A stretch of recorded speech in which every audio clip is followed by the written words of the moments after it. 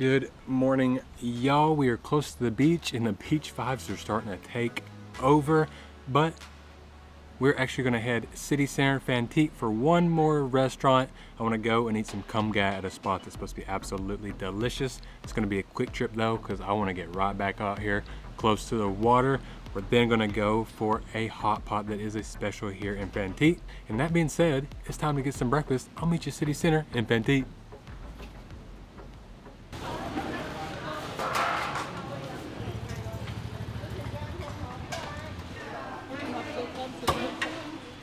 And we made it. We're back here at cơm gà HèNH. Very famous for the cơm gà, but if you look here, I mean, almost looks like a cơm bình young. I mean, the options here, I mean, they're pretty deep, so probably gonna get a little more than just cơm gà, because this is first meal. And your boy hungry.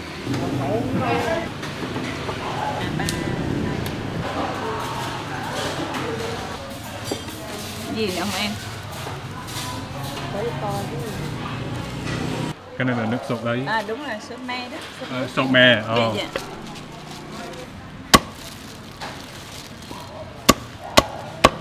And of course, you can't be a lunch stall without your rice. And they got two huge pots. I'm sure they're going to keep refilling. They got one which is just their steamed rice, and the other which is actually their famous chicken rice.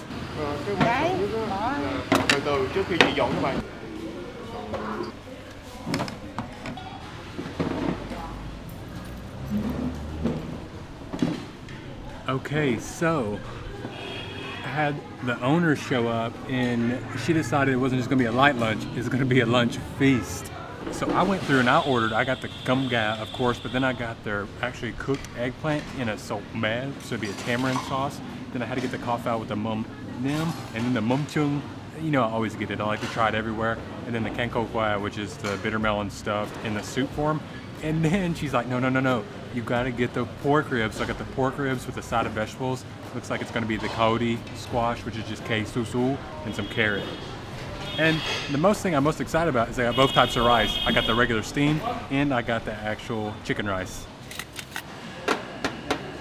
And it just keeps coming. This lady's too friendly. She just gave me a salad of rau canh cua. Sorry, I don't know English. But it actually came from her farm. All the vegetation they use here comes from her farms. Not only is she the owner of this restaurant, but she has a strawberry farm, which, yes, of course, we have some strawberries for dessert. She has a coconut farm. She has all types of different rau that she uses here in the restaurant. Now, I knew I was due for a rice meal. I just didn't know it was gonna be like this.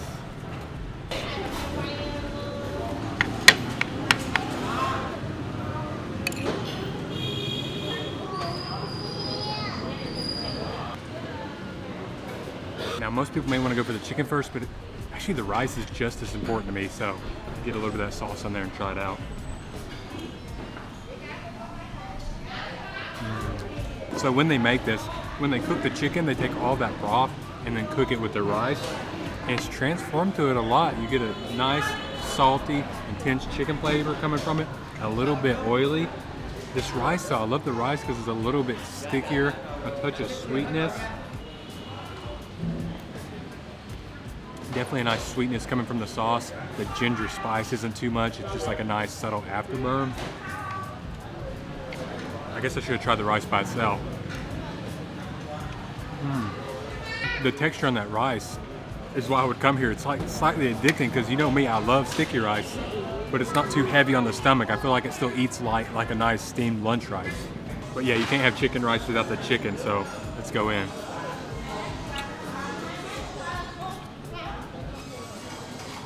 Juicy, tender chicken meat, cooked perfectly, not dry. The skin, not too much fat. I don't really like too much fat in my chicken, but you get just enough to have a little chicken go a long way. But for me, I love that rice. And if you got good rice like that, I'd come back time and time again.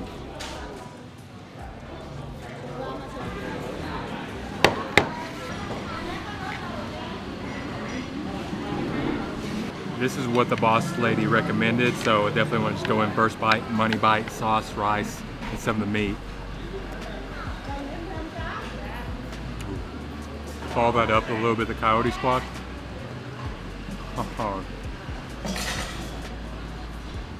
I'm still just in love with the rice. Even the plain rice here doesn't have the chicken flavor because you're not cooking it with the broth. from the chicken, but it's the consistency. The fact you get that little bit of chewy, sticky from a sticky rice, but doesn't sit heavy on the stomach. I'm literally in love with it. And then the sauce, the umami, is sweet. And then at the end, we'll hit you with a kick of black pepper.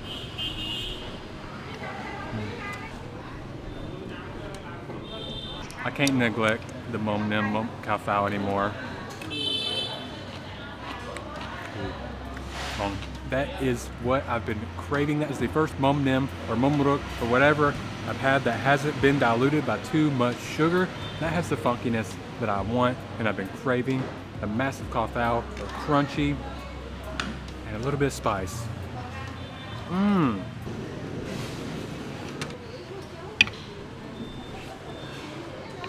So pretty much what mum chung is, I call it like a Vietnamese casserole, but way better.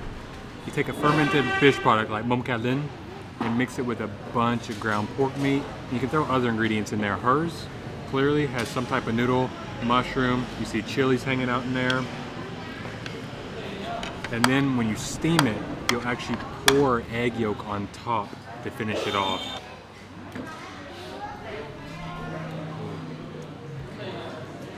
Really soft, steamed it, got that height in it. You see, it passes the jiggle test. For me, I like more mum ca linh, which is okay. I'm sure most people probably don't want as much as me, so I'm always a little bit picky. What I'm actually gonna do is take a little bit of the mum nem, pour it on top, and eat it.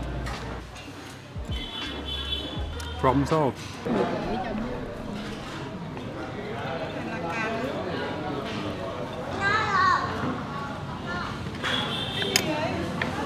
So what they do is they grill it and they're gonna layer it with mo han, which is the scallions fried in oil, and then they ladled that sauce on there, which is a tamarind sauce.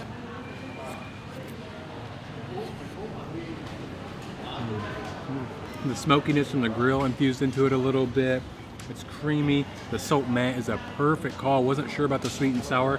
It does work well. The fried scallions and oil on it. Ooh. I just need some rice.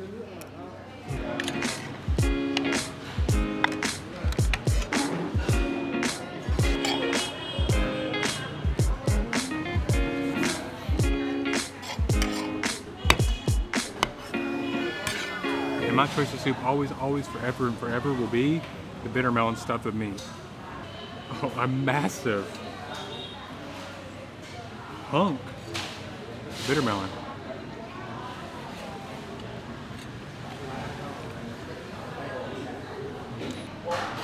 Great lunch spot. The only problem I have with is the name. Do not think they are only a chicken rice spot. They got a lot of delicious stuff here.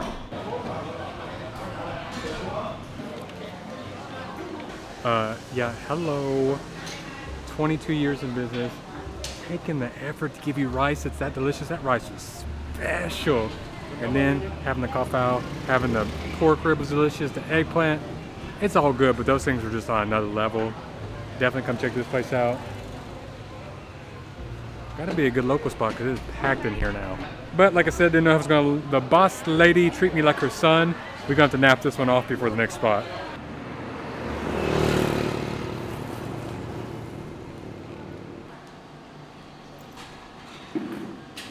So this is rare for me. We came back to a restaurant, but we're back here because the seafood's really good and they're gonna help us out. They're gonna show us a very special hot pot, the Lao Ta, which is the hot pot of Phan Thiet and Quang.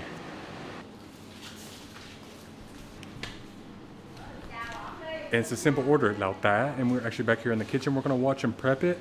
Not much prep work, but this hot pot is known as a dipping hot pot in English, and we're gonna watch them prep it because when they get it ready, it's really back mat. It's just beautiful to look at.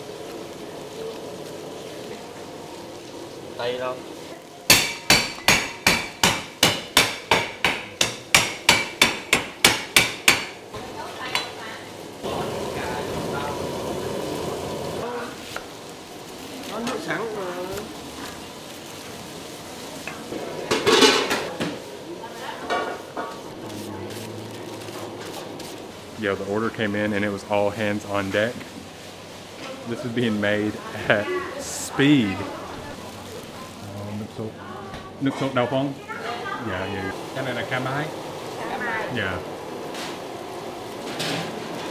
Okay, so they were plating the raw fish, which is the kamai, which would be a white sardine. And then you get the ladies running the burner. She's actually making the broth for the hot pot. And that is some high heat over there. That is an intense burner.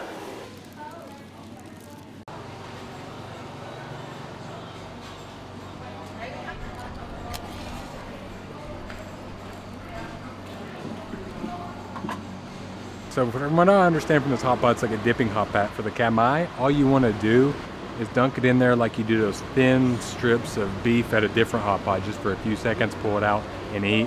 Definitely don't want to overcook that. Cheers, it's been a while.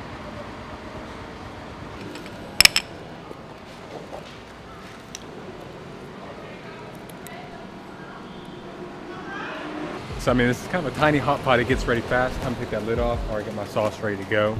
And to me, bandai right here is always pre-meal snack.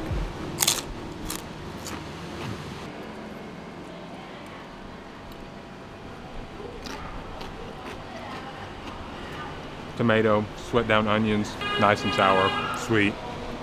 It's gonna be nice with seafood. So I'm actually just going to try the fish first.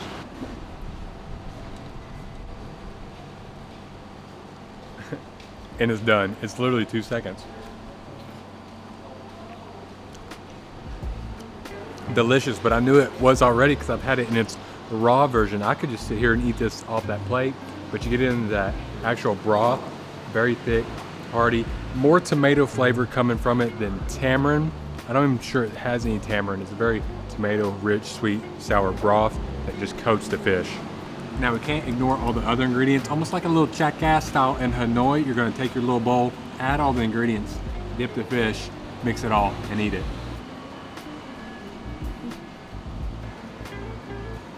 And try not to eat all these.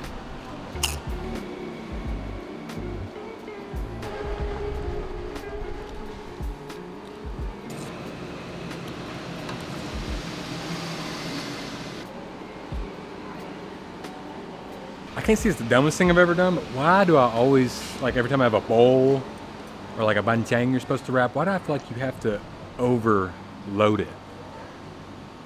Is that a personal thing, or is that everybody? Late addition to the party. It was so good last time. Get some more of the razor clams, but this time in just a garlic sauce.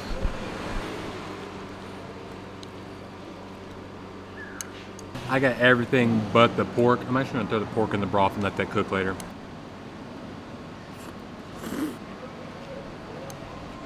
It just reminds me of like a tomato soup back home my grandmother would make me when I was little.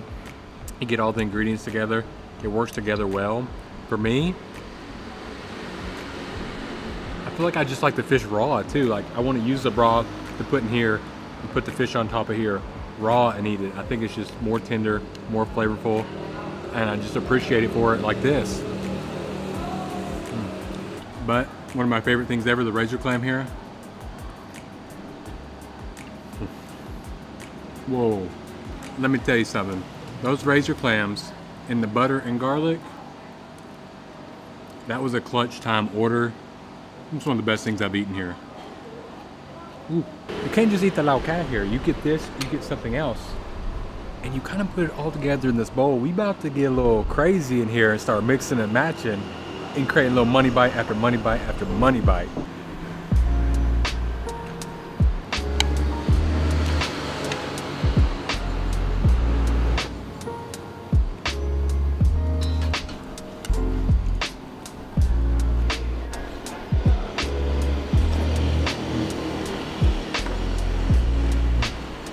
Now, I'm all for this. I think it's cool. I like the concept. It's very communal. You're making your own bowls, but it should be one of many orders. I think you gotta get some butter, garlic, razor clams. You gotta get some other things. You could take that sauce and put it in here, because this right here, don't get me wrong, it's delicious, tomato based, but it does just remind me of my grandma's tomato soup.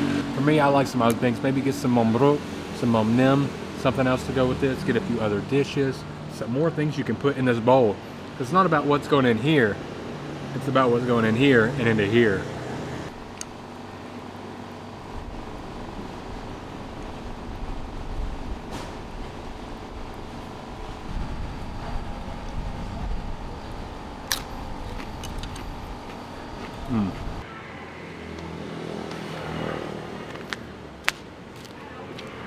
Oh my, oh my, oh my. Bibo did it again. The lao ta.